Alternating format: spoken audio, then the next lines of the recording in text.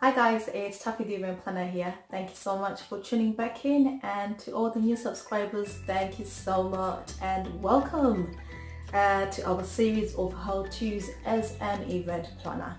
So today the topic that I'll be looking at is how to actually start your event planning business. So obviously you have decided, or you now know exactly that you have the qualities to become an event planner, and this is what you really enjoy doing, and you just want to plunge into it and you want to gain experience.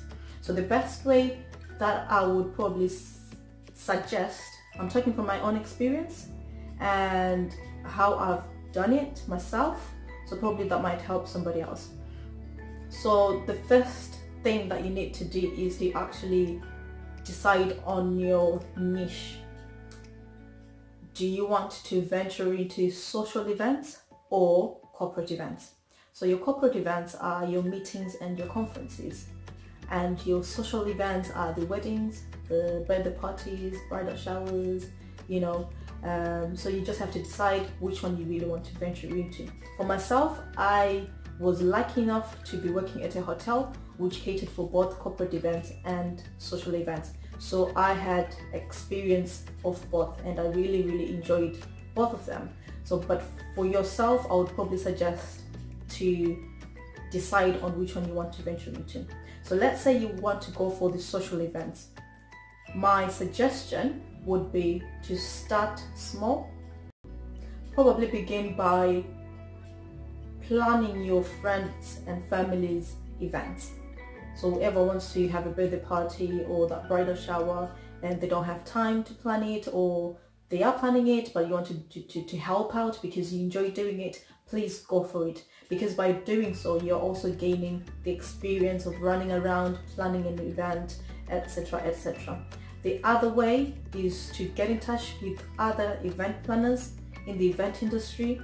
Speak to them, tell them that this is what you really enjoy doing and you want to gain experience.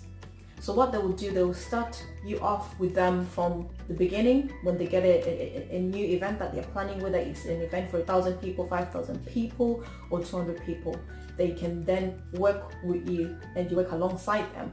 By doing so, you're actually gaining experience from a real event and from a real event manager or event planner, and you do get to experience the whole experience of starting an event, of planning an event from start to finish.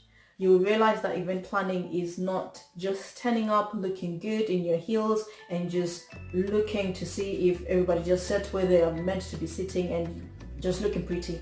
No, there's a lot of things that go on behind the scenes and on the day, on the floor. So you get to then experience all of that without having the stress of planning it, because you're working with somebody who's already planned it. So it helps to look for event planners.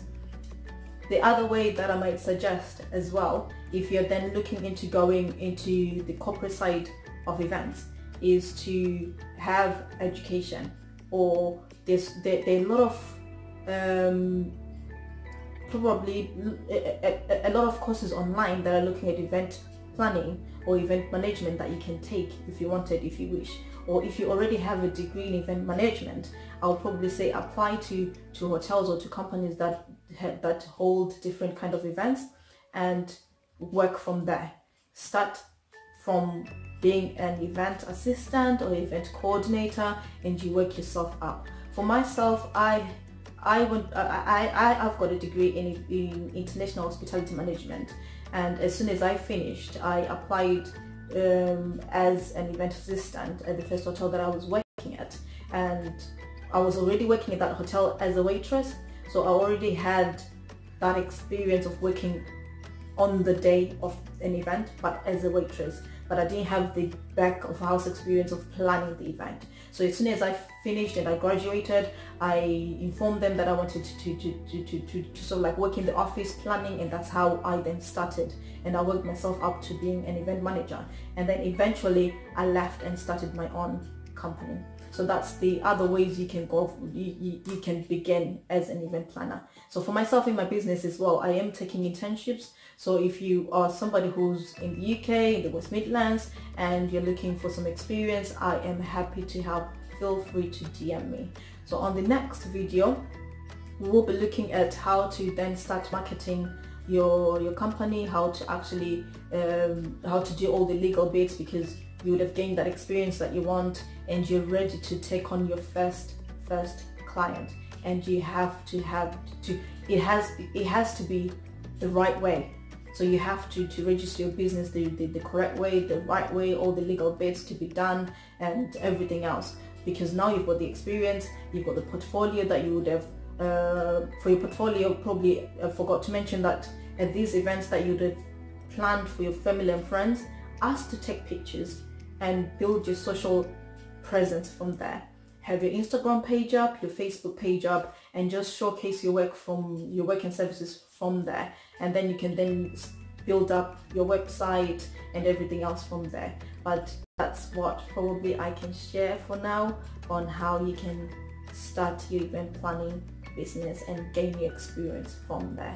So I'll catch you up on the next session. Keep those messages coming through, keep those questions coming through, and if there's other event planners out there and you've got other ways of starting, or you want to share your own experience of how you started to help others out there, please feel free to contact me. Feel free to leave comments as well as how you started, and let's just help each other out there, because there are a lot of events happening out there. There are a lot of organizers that need event planners.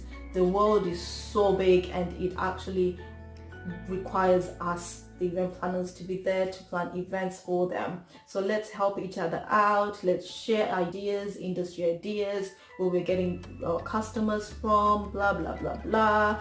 But yes, it's an exciting journey, and it's a journey that you will not regret. So thank you so much. I will catch you on the next video. Thank you.